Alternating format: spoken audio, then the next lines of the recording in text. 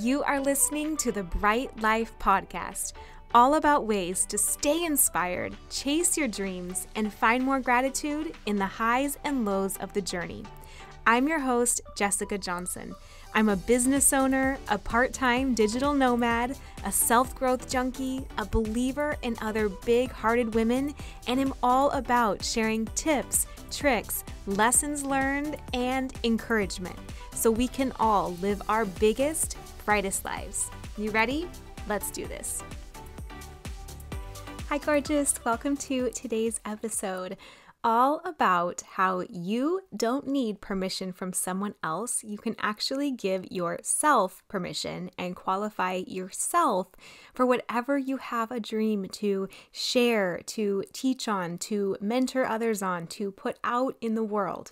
Because I know there are some of you, if you're anything like me, who maybe always have a tendency to feel like you need that one extra certification or degree, or to say that you are qualified to share what you want to in the world. And what I want to offer to you instead is that you don't actually need someone else out there to make you worthy of sharing what's on your heart.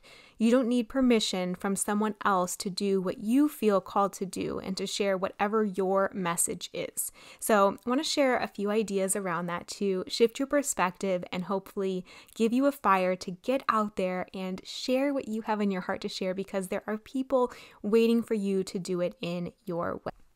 Now, obviously, I'm not talking about going and becoming a doctor if you don't have a medical degree or things like that, right? That should be obvious, but I know someone probably is thinking it, like, I'm not going to go tell you to go do something that you actually do need to have a certain medical education around or something like that. But I know that as women, we tend to wait sometimes for people to tell us that we can finally share that thing, that we're finally qualified, that we have enough of an education. And even studies will show that in job interviews, women will wait until they have like 90% of the qualities before they'll go and apply, whereas men will wait for a much smaller percentage before they go in and believe that they're qualified and sell themselves as so. So I want to just give you a little fire that you're probably a lot more qualified than you think you are, and your voice is needed wherever you are, in whatever stage you're at. So here's an example.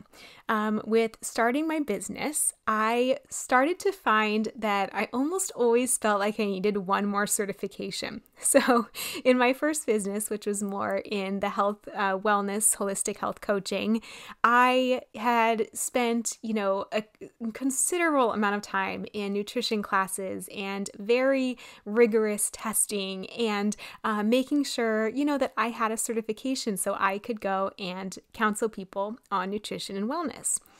But then once I got into business, I started to find that I didn't feel like that was enough, that I needed now to go and get another certification on how to handle more of the emotional side of food. And then I felt like I needed another certification on business and how to build an online business. And it went on. And I started to realize it wasn't so much about needing additional education. It was really just a pattern in my head that wanted to increase my own confidence by going and getting more training or more qualifications from someone else saying that I could go do this thing.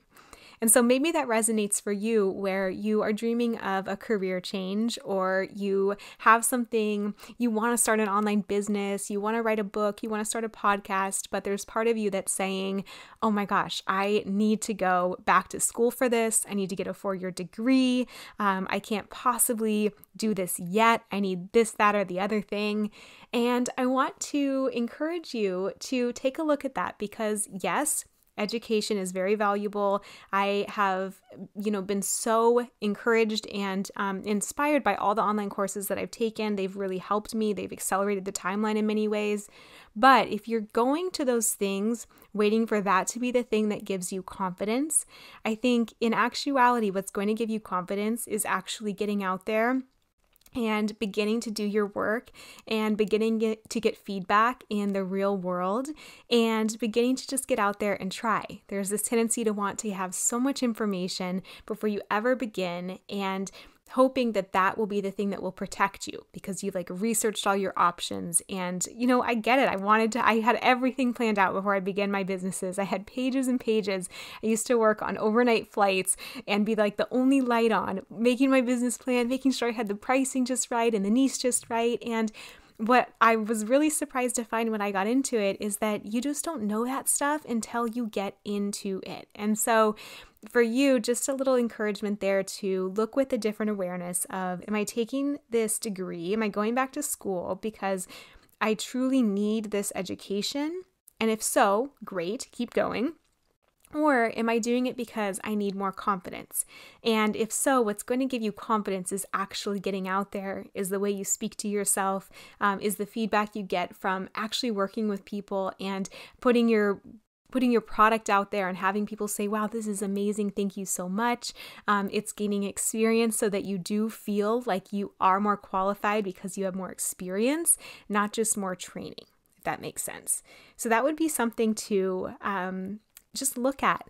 And the second thing that I would remind you of is that you only need to be a few steps ahead of whoever you want to serve. So you don't need to have every piece of every education in the entire world in order to be able to help someone. If you have figured out how, let's say, I train writers a lot. And so if you know how to do writing, think about all the business owners who maybe love what they do, but they just don't know how to write a description for their website. They don't know how to do a social media post.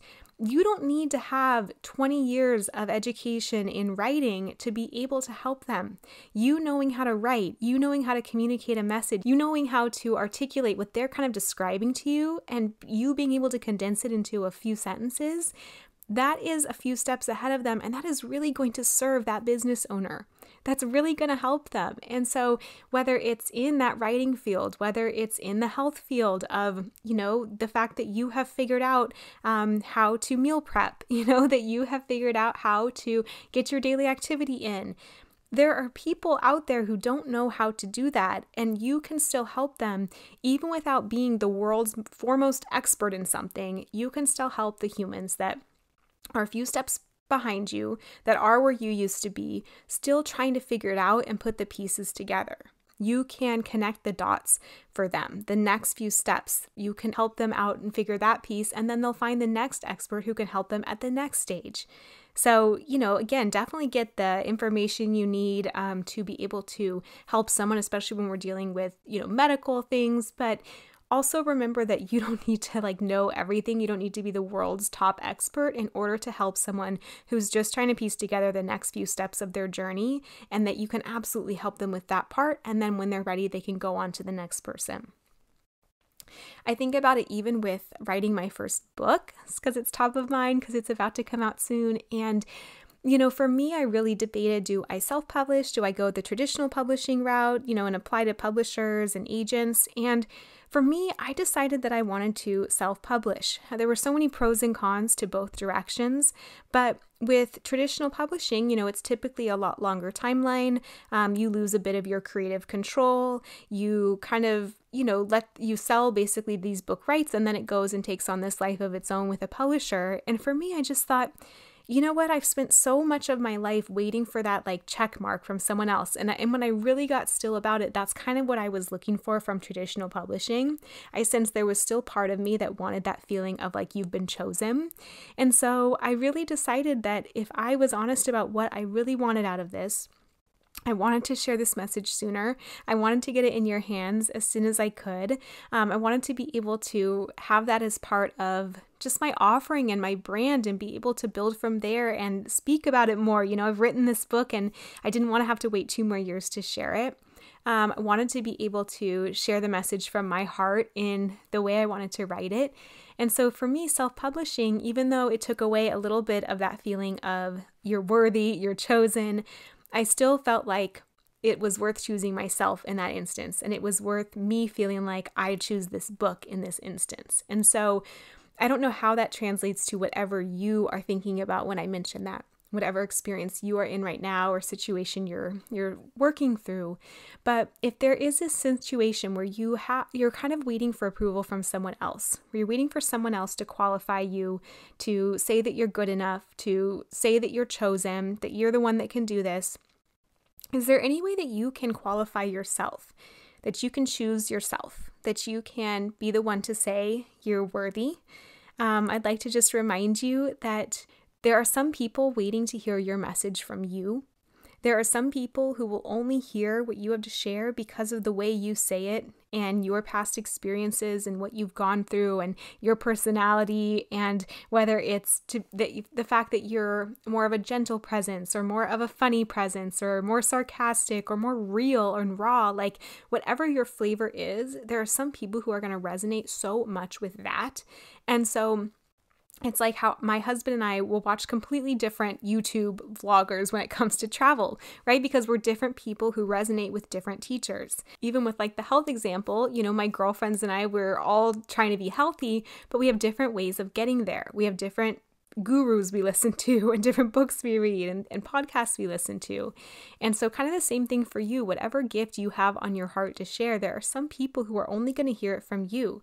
If you're thinking of starting a business, there are some people who are going to really resonate with how you do it and how you position yourself and the way you talk to them and what you offer. And so almost don't feel like it's all been done before or like you need some special badge in order to be the one to help people. Like there are some people who are really going to be grateful that you did things your way and that you got started when you did.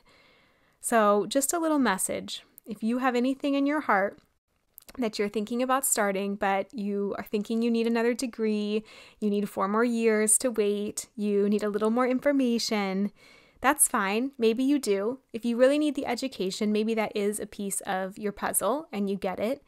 But then after that, consider setting a timeline and actually just getting out there and getting experience, because that might be what actually gives you the confidence you're looking for, what actually makes you feel worthy and qualified. And so I would just encourage you to qualify yourself, to give yourself permission to be the one to help people, maybe even just a few steps behind you to help give them those steps so they can get to where you are and then they can move on with their journey. But you are needed. And I hope that if you're waiting on permission from someone else, that you give it to yourself. You are qualified to be here because you are. Thank you so much for listening in. If this episode resonated with you, I have something you are going to love. Check out brightlifepodcast.com, where you can download a free Bright Life Biz Starter Kit, full of the steps that helped me go from a 9-to-5 to starting a business, creating more freedom, and finding fulfillment as my own boss. I hope it supports and inspires you further. Thank you so much for being here, and I will chat with you again next week.